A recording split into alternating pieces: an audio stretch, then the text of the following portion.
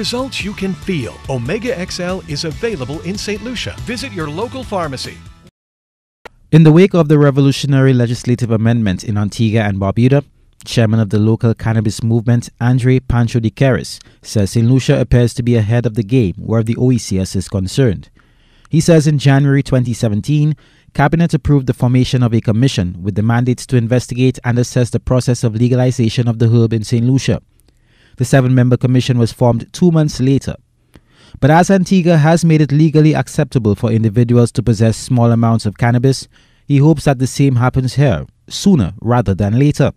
In fact, he repeats his stance that if St. Lucia is to move in that direction, it is senseless at this point for individuals to be incarcerated for this offense. Is Mr. Chasney going to do that? Well, that's up to him. But I believe that our police force, over the years, through education, have eased up, really and truly. You know, you very rarely hear of somebody getting roughed up for a 5-bag or a spliff.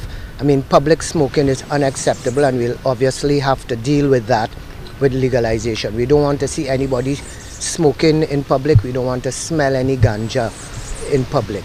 So this would be one of the regulations. But Mr. Brown said, listen, when all of those things come to pass, we will enforce them. But for now, just ease up on people. You know, let the police focus their activities on more serious crimes. The cannabis movement is working in close collaboration with the 7-member commission consisting of Michael Gordon QC, Dr. Andre Matthew, Dr. Gilberta St. Rose, Dr. Julietta Raymond, Mr. Michael Antoine, former Police Commissioner Cuthbert Phillips, and Barbara Vargas. According to de Queiroz, due to a lack of funding, the cannabis movement was tasked with providing draft regulations for marijuana use and possession, which will be presented by the end of February. These recommendations will be considered along with that of CARICOM, following which a draft document will be presented to Cabinet. Another document that has to be submitted is a change in the wording of the Misuse of Drugs Act. In Schedule 2, cannabis is categorized as a Class A substance, and it was miscategorized because one of the criteria for substance A is that it has no medical use. And we all know it has had medical use for the last 4,000 years. So it was miscategorized in the first place, so we need to right that wrong and remove it from the Section A. Once you remove it from Section A, Class A, then a lot of the laws that are pertinent for Class A substances are no longer pertinent for cannabis. So you don't have to rewrite the whole, all the laws within the Misuse of Drugs Act.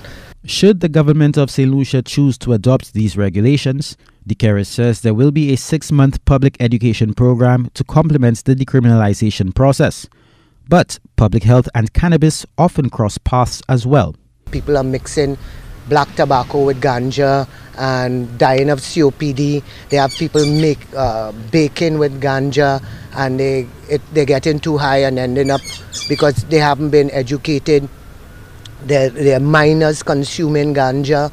There's abuse of ganja. So we need to work with the Ministry of Health and have public service announcements actually educating people, because there are negative sides to it. But regardless of all the negative sides, nobody should be going to jail for victimless non-violent crime. Affectionately known as Pancho, de Queiroz has been at the forefront of the cannabis decriminalization movement in St. Lucia for 2 decades, having first advocated for the use of hemp for industrial purposes in 1998. Miguel Favre, HTS News Force.